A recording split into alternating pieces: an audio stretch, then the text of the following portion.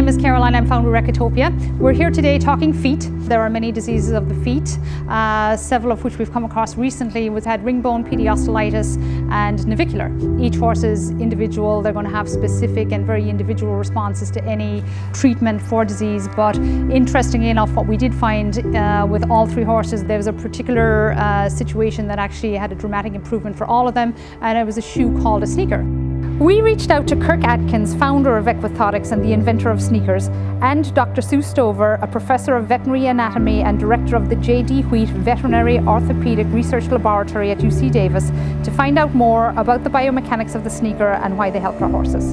And we are here not only to share the information that we found, but also to share the story of Sala, a rescue mare who came to us with multiple issues in her feet. The first time I met Sala, she had been living in the Northern California hills, basically wild and neglected for over 3 years. The man that owned her bought her on Craigslist. His intention was to breed horses, and yet he didn't even own a halter. She was basically living in the wild when, in August of 2014, Sala was attacked by a stray pit bull. The dog took a giant chunk out of the muscle above her elbow.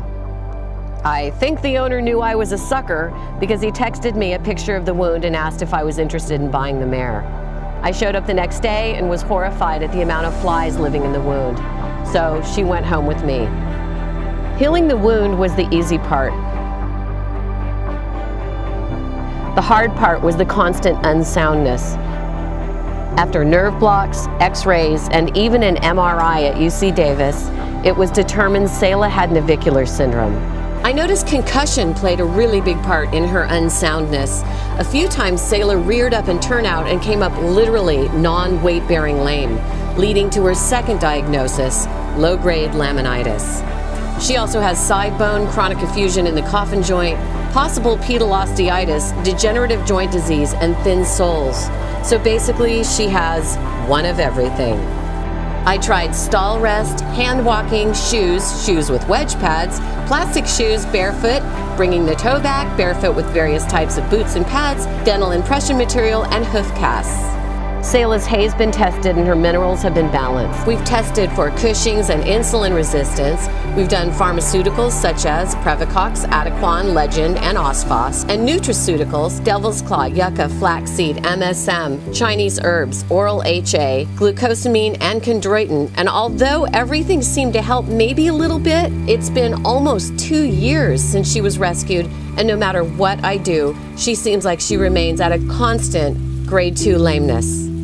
But one of my vets suggested I try SNEAKER'S. After reading the report from the veterinarians on the x-rays and looking at the x-rays, there is a kind of like a kitchen sink group of problems that are associated with this horse. What I see on the x-rays is mild changes of degenerative joint disease on the PASTERN joint. So for that, we want to reduce the breakover pressure. We'll do that, and that will also help the other problem, which is navicular changes. We show mild changes to the navicular and some of the enlarged vascular channels in the distal border of the navicular bone indicate chronic inflammation. The thing that encourages me about this horse is that the flexor border still looks good and that we still have good architecture of the navicular bone, showing a clear definition between the cortex and medulla and no big lesions and stuff in the surface. The one thing that we have that is really kind of bothersome and it shows long-term inflammatory process is the pedal osteitis.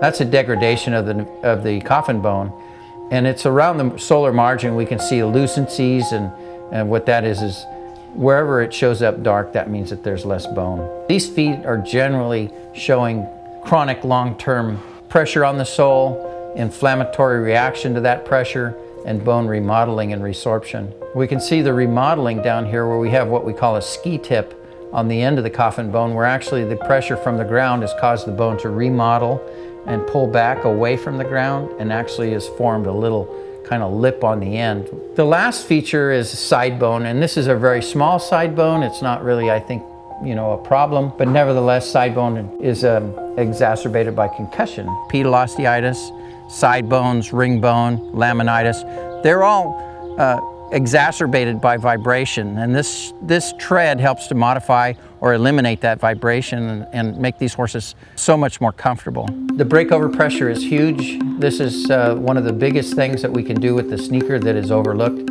is that we can modify the toe and bring that breakover back and to reduce the pressure on there. What I have is I've beveled this back corner here to help with the roll into landing, and then on the front, this is the breakover. So the way it works is that as the horse's foot comes to the ground, it comes down heel first. This roll softens that landing and it rolls in nicely rather than being in a square corner that will kind of catch and snap it down. The next phase is, during the load-bearing phase, the heel will not sink down because we have a nice bar here that has lots of surface area. Sneakers are based upon a wide web aluminum bar shoe. The bar shoe provides the support to the tendons and ligaments and increases the surface area to prevent the extra dorsiflexion or the sinking of the heel into the ground, creating extra pressure. That's going to be harder than the navicular and the joints. As the load-bearing phase moves into the breakover phase, because of the bevel of the shoe that I put on here, as soon as the horse's weight shifts from load-bearing to start to lift forward, it's easy to get it off the ground.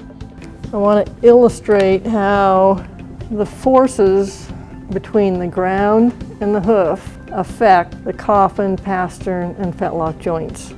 And essentially, when force is transmitted from the ground to the hoof, if we look, for example, at the coffin joint in its center of rotation, because it's on this lever arm, like a lever, it's going to want to dorsiflex or hyperextend the coffin joint.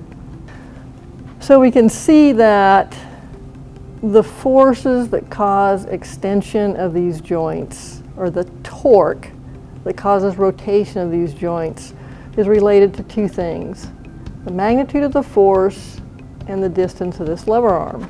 So I'm just going to call that T for torque, which causes joint rotation, is equal to force times this distance. We noted with the extended shoe, we decrease the lever arm distance. And if we can reduce the amount that those extend with each interaction with the ground, we reduce the strains on the tendons and ligaments that support those structures. With cushion added to the bottom of the foot, what we're doing is we're decreasing the peak force on the limb. So if we have an extended heel and cushion, we're decreasing the forces that cause joint overextension, and that's going to keep the horse more comfortable and reduce the risk of injury with repetitive motions. So there's a lot of features that are built into the shoe that will address a lot of the different things that we're going to be doing on Sala. Actually, the foot has plenty of length, and it just looks like it's in need of a little bit of a trim. It's a pretty well concave foot. Yeah, I'm going to use the hoof testers just to see if I can pick up any focal sensitivities in the areas, or just get an idea of how sensitive she is. And I'm squeezing as hard as I can with this hoof testers, and I'm not getting any real responses. Normally, Sala is very reactive to hoof testers, especially in winter when her feet are soft. But right now it's summer and her feet are very hard. I'm going to go ahead and trim this foot, see what kind of conditions I find after I get rid of the excess length of wall and sole that is on the foot. White line, actually, I'm with this little nipper pass that I can hear. I see that it's nice and clean. We have a little bit of separation right here because that's commonly where you're going to find it. I'm not going to take any more of the natural sole out. The frog's a little flattened from living in soft boots, but I don't see any problem there. In the scheme of things, there's plenty of hoof wall here, so all good. This is a size 2 front. It's important to clean the clips so that you get the best fit. First thing I'm going to do is I'm going to set the shoe with the clips in the position that I would want them to be in. You can mark it if you want right here. Take a small section of the hoof wall out and set the clips into the wall. So since this mare is a little sensitive, she'll probably want fewer nails. So this way, if I use the clips, that I can go to a minimum amount of nails, 4 or 5 even. These came out pretty much in the right spot that we want. Mark the heel area. So at this point, Shaping the shoe now is just done by removing the extra that we don't need. You want to cut outside the line and then work your way back towards the line, depending upon how much support you want to leave. The rough shaping is finished. So now we're going to take it to the grinder and do the final beveling and shaping. So the thing is that a lot of people were saying, well, you can't put breakover into sneakers. Yeah, you can, exactly. So now that the shoe is pretty well shaped, I'm going to check the final fit, make the final adjustments to the sides and to the heel, and then I'm going to mark my nail holes and drill that, and we'll be ready to nail the shoe on. So the thickness of the wall from here to here is transferred from here to there. That way when I drill this hole, it will enter the white line right there. The positioning of the nail holes is critical, and it's easily done. That's an important thing. That's why I designed my shoe without nail holes. So you had to do it right. We start the nail and then we pitch it. Nailing is nailing, really. So once the shoe is shaped and positioned with the clips, we just nail it on and finish as we would normally and see how things go after it's on. 5 good nails and 2 good toe clips.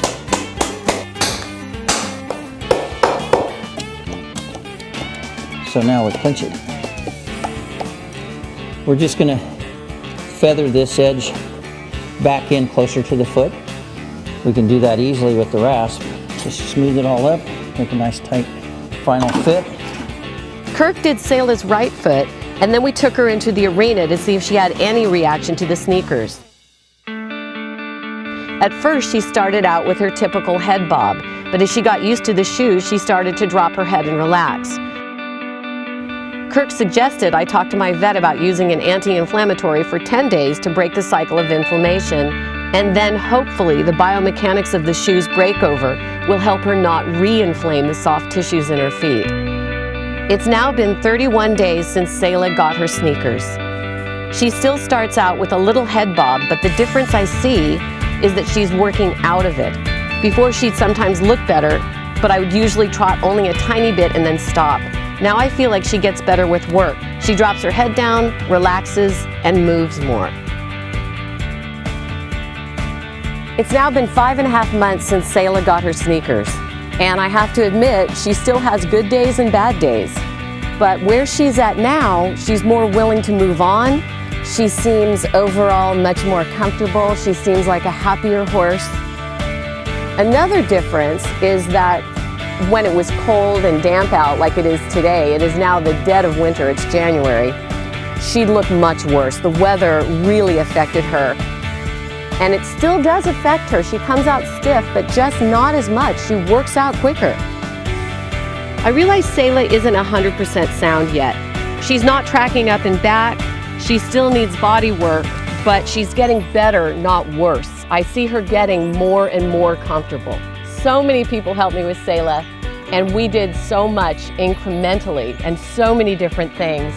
But I'm very convinced that the thing we did that helped the most was the sneakers. The biomechanics built into sneakers is what helped her reduce her chronic inflammation. So I'm not saying to you, don't try the things that we tried. I think everything has helped a little bit, but the thing that helped a lot, the thing that really helped this mare turn the corner was sneakers. So thank you, KIRK, and thank you, sneakers.